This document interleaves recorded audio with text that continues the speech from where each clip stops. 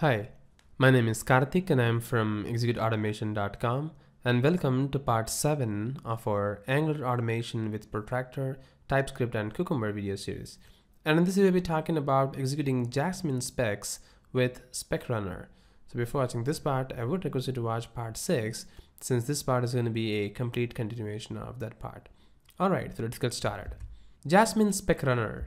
Well, Jasmine SpecRunner is one of the many ways to execute the Jasmine code in a much faster, synchronous manner. And you need to download a standalone Jasmine to get this SpecRunner, which is actually an HTML file. And this HTML file you can get from the standalone Jasmine from here. https://github.com/jasmine/jasmine/releases folder. So here, if you navigate, you will get a standalone Jasmine package, and then there will be a SpecRunner.html file, and you can use that particular SpecRunner to run even your spec file that you have created in our previous videos. So instead of wasting so much of time in theory, let's quickly see this in action because we have been piling up our execution so far from past 3 videos. So for that, I'm going to flip to our Visual Studio Code. So this is the project so far we have been developing, and we have written some code in here for the first test spec.ts, and we have this particular code, but we have never seen this code working because we have not even executed this code even a single time using any runner. So for that, what I'm going to do is I'm going to install, or I'm going to get a runner from the specified location for the SpecRunner.html file, and which is available over here, https://github.com/jasmine/jasmine/releases, and here you have this Jasmine standalone file. So I'm going to quickly download this, and let me open this particular file, how it looks like, and here we have a SpecRunner.html file. So what is this particular file? So instead of just looking at that, maybe I can just extract this particular file over here. And you can see there is an HTML file. So I can just open with Visual Studio Code over here. And you can see that it is very simple HTML file, and it is pointing some of the files over here to the lib/jasmine, jasmine favicon.png, and lib jasmine 2.5, jasmine.css. And there are some other files which is required for Jasmine. And there is a player.js file and song.js file, some helper files. That's it. That's very simple file. But what is this player.js file and song.js file and spec helper and player spec.js file? Basically, these are the files that just sitting inside the spec folder and also in the source folder. So these are something which we don't really require because we're not going to deal with this specification files or spec files, or even the source files. We don't really require them. The only thing which we are very much interested in is the SpecRunner.html file. And this lib file is actually the one which is going to be something we have already installed in our Visual Studio Code over here. If we just go here to the node/module and all the way down to the Jasmine core and to the libs folder, we have this Jasmine core. Once again, we have this jasmine.css file, this particular file, and then it is looking for the fav icon which is sitting in the images folder, jasmine favicon.png, so we can locate that as well. And then there is the jasmine.js file, jasmine.html.js file, and there is a boot.js file. Well, these files are again going to come from this particular folder location. This is actually sitting in here.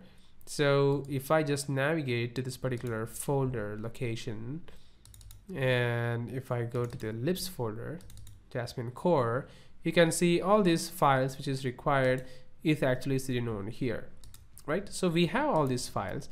The only thing is we need to change this particular path location to point to our location because this SpecRunner.html file is bundled with the zip file that we have downloaded from here, right? So we're not going to use that.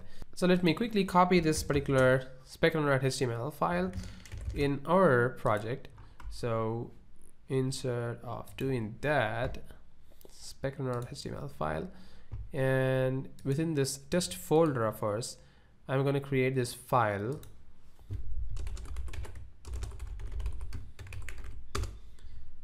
and then I'm going to paste it over here. But instead of this particular location, as you can see, we don't really have this particular location. I'm just going to do this / node underscore module / Jasmine core, oops, and then we have, I forgot the path, so I'm going to reveal this in the Explorer, and once again within this Jasmine core and libs Jasmine core here, I'm going to copy this particular location. So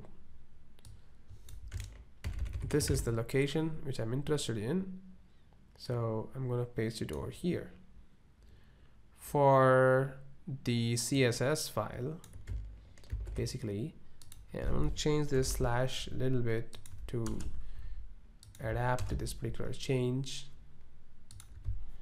of the file path. And within this core we actually have the images as well. Within this images folder we have this favicon.png, so it is going to be within this images.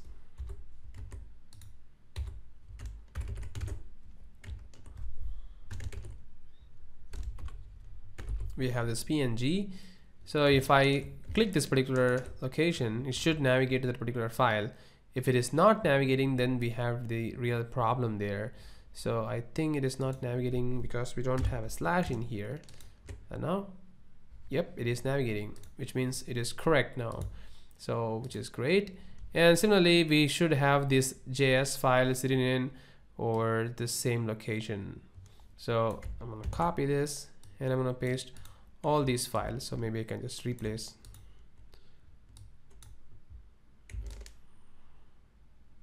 over here and over here.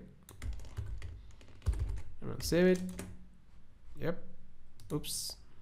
I cannot navigate. Oops. We have one more Jasmine core under the libs. So lib / Jasmine core. So I need to copy this as well. All right. So now is it navigating there? Yep. So they should be working right now as well. So I'm going to save this.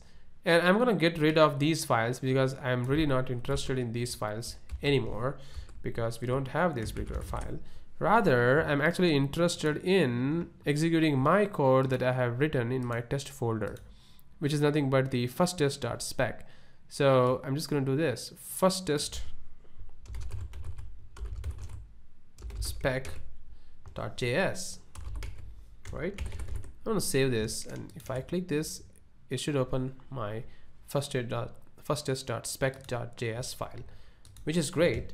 So I'm going to save it right now, and everything is looking cool. And now if I go to this SpecRunner.html file, and now you can see that I'm not even executing this SpecRunner.html file anywhere. I've just defined the spec location there, and if I navigate to this particular folder location, Review in Explorer, and if I just open this particular file, you can see that it is eventually executing the test for me, right? This is really awesome, and you can see that I'm not even executing anything in here, and the test is actually running behind the scene for me. So now if I go to the Visual Studio Code once again, let me close the previous project we were running, and over here, if I just go to the first test spec, and if I just do this, let me also do this tsc-w so that it can watch what's really happening behind the scene, and I can show you what's going to happen. So instead of this 12, I think the first test case has got passed. There are two specs running. The first test is passed, that's why there is a dot in there, and the second test has failed, that's why there is a cross for the second one. So if I just comment this code out, and now if I try to refresh this page, you can see that there is only one specification and it has actually passed, and right, there is nothing else here. And if I uncomment this particular piece of code And let's say this time I define this particular value to something else. And now if I refresh this, you can see that the two tests we have written under this particular describe scenario is actually passed, and there is no failure there, right?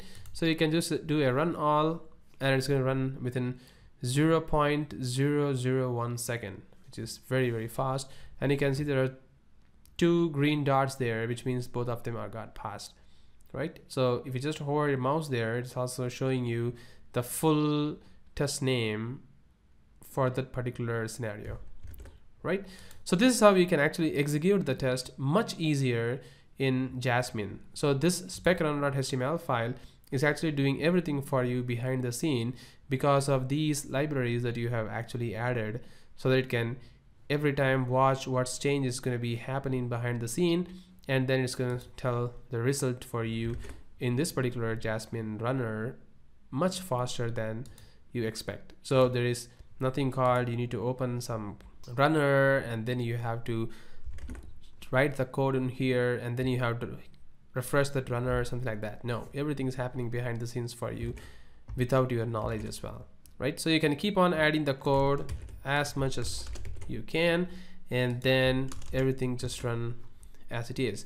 The final thing I would like to show is, what if I don't write any expect condition there without any expectation, and I'm going to remove the expect method, save it, and now if I try to refresh this, you can see it's going to say that the spec has no expectation. So this information is actually coming from Jasmine, and it's saying that this particular it block don't have any expectation, so it is nothing to do with any kind of testing there. It's just kind of dummy there, right? So this is what I was saying in our previous videos, that if there is no expect and match statement within an it block, it is just an empty it. So the it block itself will fully satisfy only if there is an expectation in it, right?